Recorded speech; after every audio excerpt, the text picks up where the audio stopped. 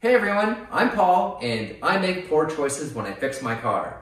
I bought this RAV4 3.5 years ago, and it was a turd. All the suspension components were rusted out, the shocks and struts were blown, and the springs were dead, and it bottomed out on every bump in the road. The head gasket was blown. It leaked oil from every seal. This car was not very good. One of the first repairs I did was a suspension restoration. I changed a lot of the suspension parts, and I replaced the CV axles, thinking, yeah, let's get some fresh parts in here, make it a little bit nicer. Well, now, when I put the car in gear, it clunks really bad, especially in the back. And whenever I shift aggressively, it clunks too. And it didn't do that before. So, what did I do to my car that made it clunk like that? Let's find out. The clunk is most noticeable when I drop the clutch.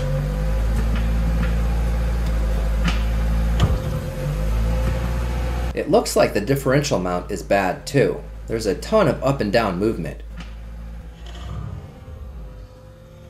Today I'm focusing on the play in the driveline. That's a lot of movement too. I'm attaching vice grips to the differential yoke so I can watch its position. Okay, let's check it out. Notice we have the vice grips. That's indicating the position of the drive shaft. If we turn both the same direction, forward or back, there's almost no play. That's testing for play between the ring gear and the pinion gear, so that's good. If we test opposite directions, there's a little bit of play. That means the spider gears in the differential have some play. But check this out. The CV axle, that shaft is not moving, and this part is. There's a lot of play in that inner CV joint. And on that side too. This is sitting still, and that's moving. There's a lot of play inside that CV axle. These are not Toyota axles. I got these from AutoZone. Moving on to the right front axle, the inner CV joint has a little bit of play back and forth. It's not as bad as the back, but check this out. Look how much up and down play it has. I replaced the transfer case seal with a new seal from Toyota, and it still leaks anyway. This axle is a cheap Chinese one from AutoZone. It's not a Toyota part. And I think the reason my transmission leaks is this axle doesn't fit right. And finally, the left front CV axle doesn't leak, no play. So, I don't know. I guess you can get left front axles from AutoZone. All right, so I have my car in the air, wheels off. The front jack stands are on the lower control arm mounts, and the rear is supported by my super heavy duty hitch. I'm going to make sure I can reach at least 2 of the CV axle flange nuts in the back, and then turn on the parking brake. I'm using the small needle nose pliers to pull the cotter pin out of the axle. Use a 30mm socket with an impact wrench to get the nut off, then use a punch with a sledgehammer to make sure the splines are loose from the hub. Now I can loosen the nuts that hold the CV axle onto the differential. Release the parking brake, then turn the axle 180 degrees so you can reach the other 2 nuts. Engage the parking brake again, then use the 14mm wrench to take the other 2 nuts off. Now the CV axle is ready to come out. Pull it straight out, off the bolts. As soon as I pulled this CV axle out, this cap just fell off of it. And here you can see the play inside of the inner CV joint. That's real good quality there, guys. That Chinese trash right there from AutoZone. Gross. I can just pull the axle out of the car now. Okay, now let's get the other axle out of the car. Here you can see the same really good quality there. Now the right side is a little bit longer than the left. And also you can see there's play in that one. What a piece of crap. Moving on to the front of the car, it's kind of the same stuff. Pull the cotter pin and remove the castle nut from the axle. Use a 30mm socket to remove the axle nut, then make sure the splines are loose from the hub. Disconnect the lower ball joint from the control arm. Don't take the strut bolts out so you don't lose your alignment. Stick a long pry bar into the hole in the control arm and push it down to separate the ball joint from the control arm. Now there's enough room to get the axle out of the hub. Use a sledgehammer and a chisel to push the CV axle straight out of the transfer case. Okay, so I replaced this outer seal before with one from Toyota, so I doubt that's bad. But there's a little O-ring here on the CV axle, and I bet that's not sealing correctly. On the left side, I'm using the same technique to get the axle out of the transmission, but I'm using a long pry bar to reach it. Oh, let's catch that gear oil. And this is the good one. It didn't leak at all, and there's not much play. There's a little, but it's a lot less than the other axles. There is gear oil spilling out of the transmission, but not very fast. If you wanted to be lazy, you could swap your CV axles quickly and not have to drain and refill the transmission, although you should check the level to make sure you have enough. Let's compare these axles. The right rear CV axle is longer than the left rear. The AutoZone axle has many ridges on the outer CV boot. The Toyota axle has 3 ridges. The AutoZone axle has a smooth shaft in the middle. The Toyota shaft has 3 ridges. I bought these axles from AutoZone 3 years ago and put 8,000 miles on them, and the inner CV joint has a lot of play side to side and clunks when you drive. I bought these Toyota CV axles from the junkyard. They have about 200,000 miles and they're 24 years old, and there's 0 play in the inner CV joint. Taking a look at the Toyota axles, you can see the CV boots have some dry rot, but they're not torn yet. I will replace these. Let's compare the front CV axles. The right side has an O-ring on the part that goes into the transfer case, and the left side has no O-ring but has 2 steps instead. The AutoZone CV axle has many ridges on the outer CV boot, and the Toyota has 3. The AutoZone shaft is smooth in the middle, and the Toyota shaft has some ridges. Also notice on the AutoZone CV axles, some of them have ridges for easy removal and some do not. On the Toyota, they always include that part. The AutoZone axle didn't develop any play on the inner CV joint, but has a bit of play on the outer joint. The 24-year-old Toyota part has no play. However, the CV boot is starting to tear. Let's compare the left front. Inner CV joint, I can feel a little bit of play in there. Outer CV joint, that feels good. And the old Toyota axle feels perfect. If you look closely at the seals, the AutoZone one has been flattened and has been leaking transmission fluid, and the Toyota seal is still good. All right, I'll start by rebuilding the rear CV axles. You know you have the right kit because the inner CV boots have a flat thing going across. Here I have a bunch of new bands. The inner CV boot gets a larger tube of grease than the outer CV boot. Make sure you have plenty of paper towels. This is a very dirty job. The boot kits are still available from Toyota. They're less expensive than buying low-quality replacement axles, and it seems these Toyota axles don't actually wear out as long as the old boots haven't completely torn. If your old axles are loose, the grease came out, or dirt got in, find some better axles at the junkyard and rebuild those instead. I'm using small diagonal cutters and a screwdriver to open up the boot clamps. Make a little room, then cut them off with some bigger cutters. These clamps are pretty easy to remove. Just open them up, cut them, done. And of course there are 2 more on the outer CV boot. I forgot to do this, but Toyota recommends marking the outside of the CV joint as well as the inside so you can match the wear patterns between the tripod joint and the tulip. Grab the big part of the inner CV boot and pull it off the tulip. That's what the big outside piece is called. This one doesn't look like a tulip, but the front ones do. It just slides off. The next part is just wiping as much grease as you can with a lint-free paper towel. The inner CV joint has these wheels with roller bearings inside and a C-clip that holds them onto the shaft. Use snap ring pliers and a small screwdriver to get the C-clip off. Mark the axle and the bearing carrier so you can put it back on the same way. I'm paranoid about a marker wiping off, so I'm cutting my marks with a Dremel. With some small marks cut into it, I can now slide the bearings off the shaft. I want to get as much of the old grease out as I can. This grease has not been contaminated. It's not actually bad because these CV boots have not been torn and no water or dirt has gotten in here. I don't actually need to clean all the grease out. I just need to get most of it. I don't recommend using brake parts cleaner on this because once you contaminate the grease with solvent, then you've committed to cleaning 100% of it out. But if you don't add solvent to it and there's a little bit of old grease hanging out, no big deal. There's kind of a little hidden spot under here. You could reach it by taking the cap off, but then it could get loose or lose its seal, so I won't be doing that. You could also use a little compressed air, but make sure to cover it so you don't get a giant mess. The air moved the grease around a bit, so now I can wipe it out. This part is actually in really good condition. There are no scratches, and it just looks nice.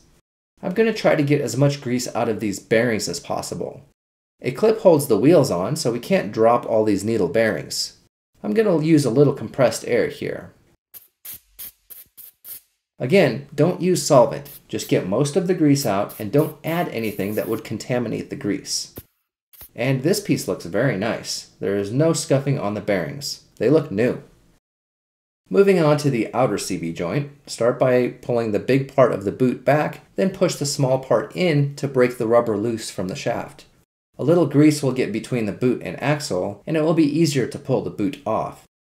This side doesn't come apart, so I'm going to do my best to wipe all the grease like this. Using compressed air is a great idea to help get the grease out, but it will make a giant mess if you're not careful. The outer CV joint has this crazy looking carrier and large ball bearings. It's called a constant velocity joint because there's always a bearing pushing on the outer part and it transmits torque smoothly and evenly. It's time to install the new outer CV boot. Let's get that close, grab the smaller tube of grease, and start packing this bearing.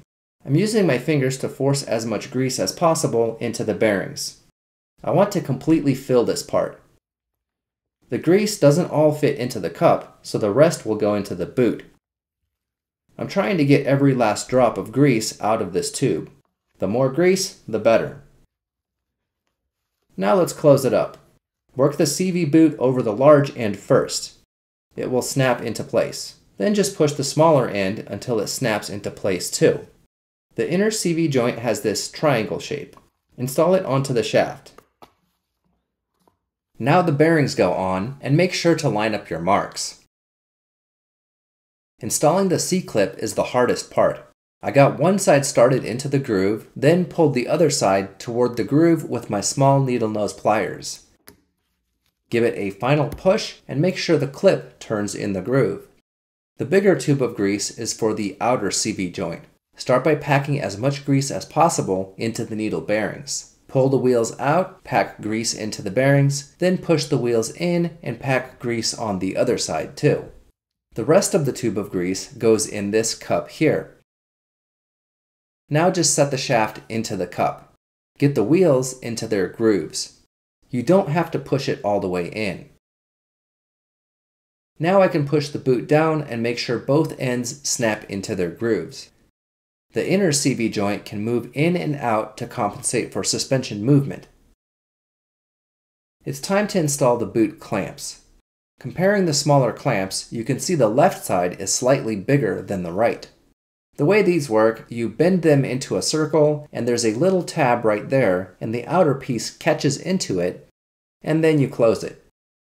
The larger clamps are different sizes too. The inner CV joint is slightly bigger than the outer CV joint. The big clamp doesn't come apart, so slide it over the axle. Then just close it. This takes a bit of force because there's some grease between the boot and the metal that needs to get pushed out. Squeeze the tabs together with small pliers, then tap them down with a small hammer.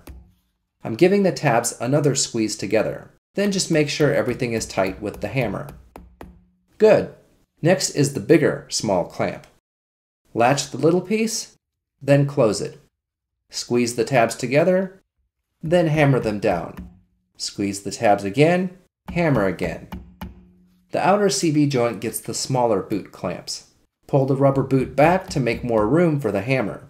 I'm hammering around the band to make sure the latch sits flat with the rest of the clamp. Okay, it's time for the last clamp. These outer ones take more force to close because extra grease is getting pushed out from in between the rubber and metal. It goes pliers, hammer, pliers, hammer. Then I know for sure it's tight.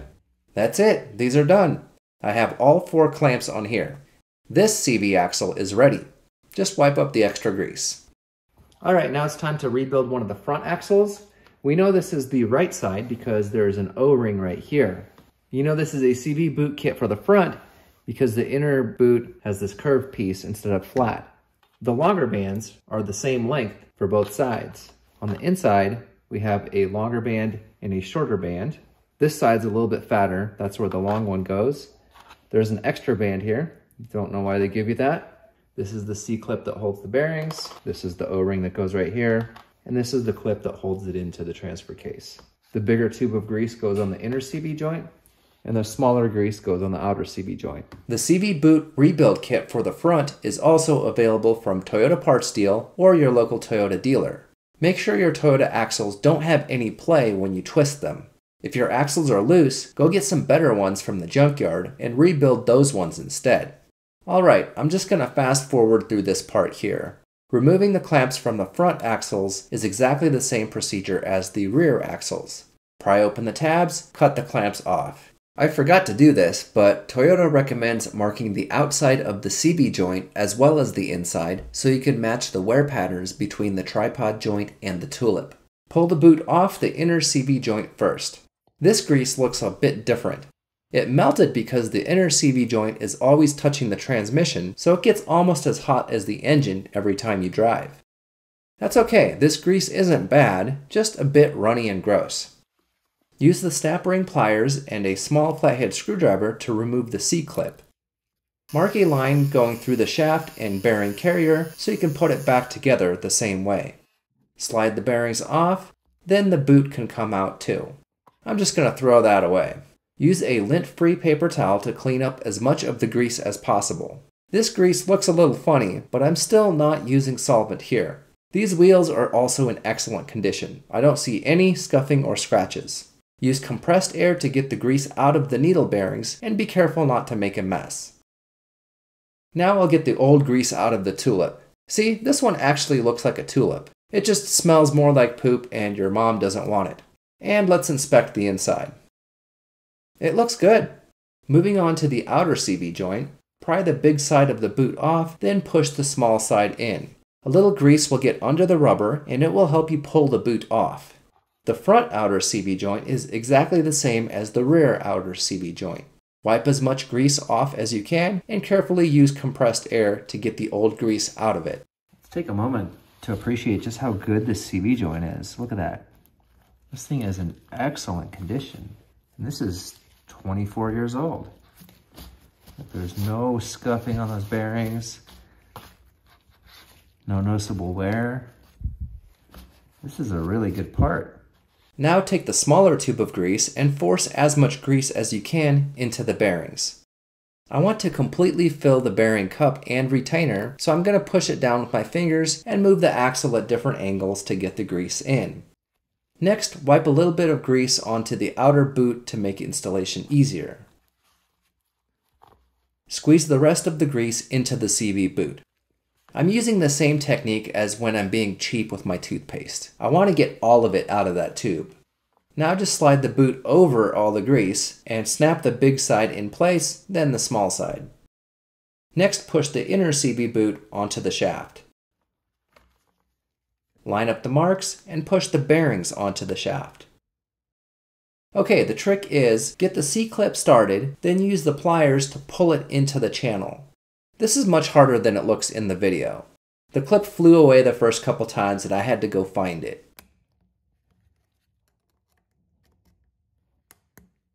Once it's partway on, grab the clip closer to the middle and pull it into the channel again. With a little push and some luck, it will go in. If it turns, it's in the channel. Pack as much grease as possible into the needle bearings. I try to push the grease in on both sides of the wheels. Once that's done, squeeze the rest of the grease into the tulip.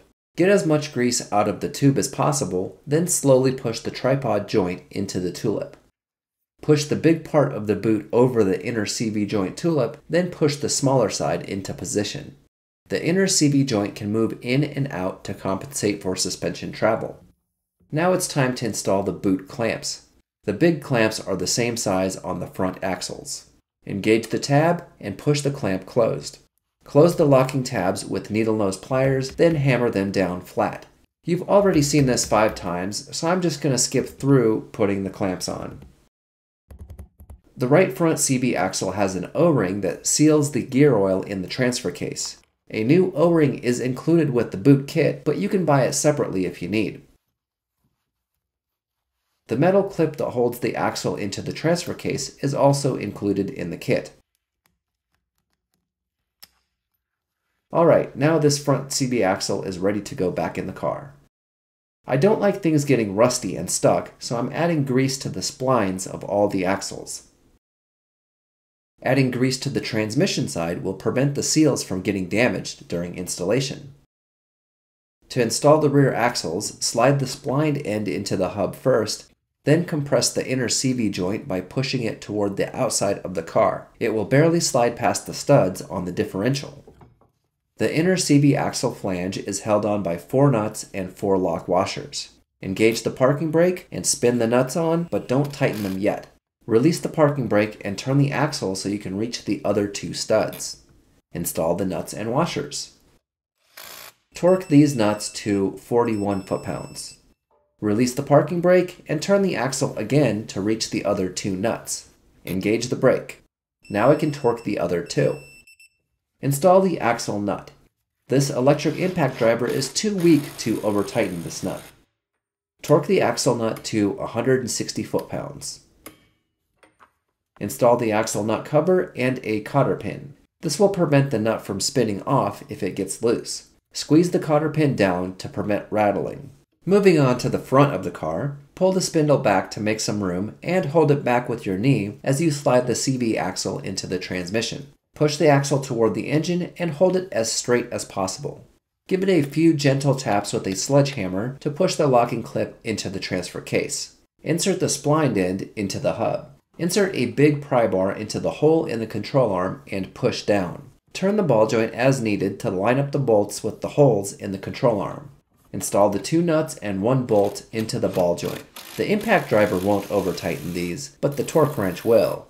The Toyota factory service manual says tighten these to 94 foot-pounds. Unfortunately, my AutoZone ball joints couldn't handle that much torque and the bolt kept spinning. That sucks. Every time I fix something, I create another problem. I guess I won't run out of videos, but I feel kinda dumb right now. Have a friend hold the brakes for you for the next step. My friends are inanimate objects. Install the front axle nuts and torque them to 160 foot-pounds. It's a good idea to grease the cotter pin so it doesn't get rusty later. So I dug myself a pretty big hole by making everything look good with crappy spray paint. The problem is, this paint chips too easily. If I even sneeze near my car, the paint falls off. Oh well, I guess I have to repaint the car every time I touch it. This Rust-Oleum paint sucks so bad.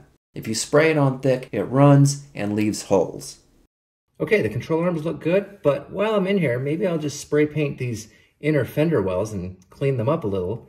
There's this textured rubberized coating on the inside that's supposed to protect it, I guess, but it actually causes rust. Check this out. Water gets trapped behind the rubberized coating, and you get rust. Look at that. If you leave that alone, that'll continue rusting out your car. That sucks.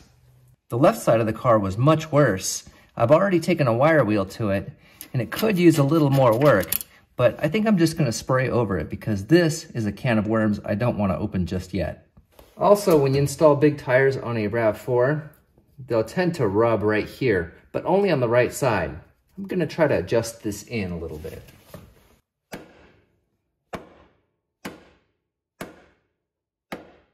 I have high hopes for this Raptor Pro enamel paint.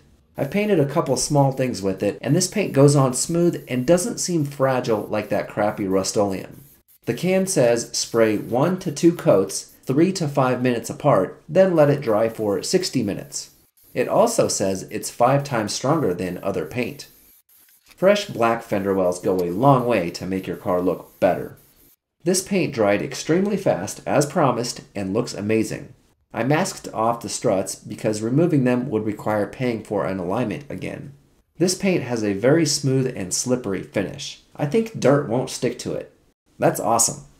I got a little sidetracked with the paint, but there's one more thing I'd like to do in this video. The last time I changed my transmission fluid, I filled it with this Valvoline 75W90 gear oil. Now this bottle says it contains limited slip additive. Now I don't need that, and if I read the fine print on the back, it says it's recommended for high point differentials, conventional and limited slip, where API GL5 is specified, and non-synchronized manual transmissions where API GL4 fluid is specified. Non-synchronized? What is that, a tractor or something? This transmission has synchronizers, and I have noticed that when I drive my RAV4 and if I shift really fast, it kind of just grinds and doesn't want to do it. So I feel like my synchronizers are not working as well as they should. So today I'll be taking this fluid out and instead filling my transmission with this Master Pro full synthetic 75W90 gear oil that is rated GL5. And if I read the back, it says it's GL5 for manual transmissions. You can put it in differentials if you want to, and there's no weird additives. So this should be a much better fluid for my transmission. Always remove the fill plug first. If you get the drain plugs out, but the fill plug is stuck, you're in trouble and you can't drive your car. You can use a 24mm socket or a 15/16 inch wrench. They are the same size. That's some clean gear oil. Can you tell I don't drive this car? I bought some new drain plugs at my local Toyota dealership. If you don't want to buy new plugs, at least get the gaskets. The transfer case has a separate drain plug behind the engine. There will be another quart of oil that will drain out of it here. Install the new drain plug and make sure it's tight. Torque wrenches get me in trouble sometimes, and I'm usually better off not using them. I can feel if it's tight enough. Make your life easier by placing the gear oil in a bath of hot water before you start. I bought this nice fill hose nozzle thing at AutoZone. It has a twist valve that opens and closes. Set the bottle on top of the transmission and stick the end of the hose into the fill hole. Squeeze the bottle of gear oil, then let it suck air back up through the hose. Then squeeze it again until all the oil is in the transmission. It's easier to deal with the smaller bottles, so I refill it from the gallon jug. When the oil starts pouring back out of the fill plug, the transmission is full. Wait for the stream to turn into a drip, then reinstall the fill plug. You'll feel the new washer crush down a bit before the bolt tightens up. The manual transmission shares its oil with the transfer case, so there is only one fill hole. If your RAV4 has an automatic transmission, you will have separate oil in the transfer case, and it needs to be filled through the dipstick tube accessible from the right side wheel well. Now I just need to reinstall the wheels and I'm done. I like to sit on the ground and use my feet to lift the tire into place. Always start the lug nuts by hand so you don't cross thread them. The electric impact is too weak to over tighten the lug nuts. Don't do this with an air impact wrench. Torque to 80 foot-pounds and you're done. Okay, I'm ready to drive my car and see what happens. I just got back from a test drive and the RAV4 was so nice and so smooth. Now when I put it in reverse and drop the clutch, I can still get a soft thud from the rear differential mount because it does have a bit of movement, but it does not clunk. And I drove around a lot, did some aggressive fast starts, shifted aggressively, and the car never did clunk. And I did rip through the gears as fast as I could. The transmission didn't grind, it just shifted smoothly. One time I revved it up, dropped the clutch, and even broke the tires loose, and it didn't clunk then either. How about that? So, what did we learn today? Well, number one, I love AutoZone, but anytime you buy parts from the discount auto parts store, you're gambling with the quality of your car. And last time, I lost really bad. Number two, the junkyard is your friend. Not only are the parts cheaper, sometimes they're a lot better. And number three, reading is very important. When you're shopping for gear oil for your transmission, make sure it's 75W90 and GL5 for manual transmissions. Not for differentials, not for tractors. It's got to be that GL5. As always, thanks for watching, and you'll see me in the next video.